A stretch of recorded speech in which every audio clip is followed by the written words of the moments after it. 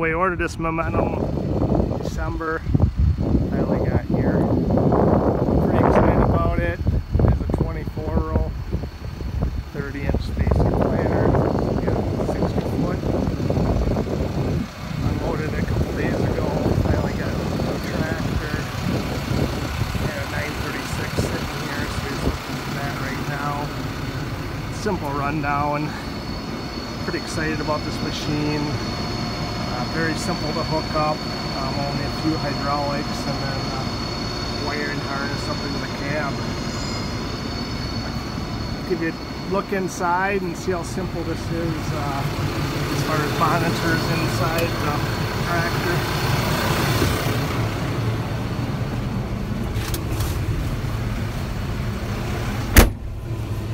Of course, we got the Gen 3 monitor here. That's all the same. And then there's just another control panel that bolts right back to that Gen 3. It is an ISO bus on the controls, so that's all up on this top screen here. Fold, unfold, raise, lower, all is all done by ISO bus. I actually have it on the 3L joystick. Kind of look at that once. Bring it up here. So you can reconfigure this 3L to raise, lower, fold, unfold, all that. You see there's a Momentum icon down here, and that's how you bring those up into that. Back out.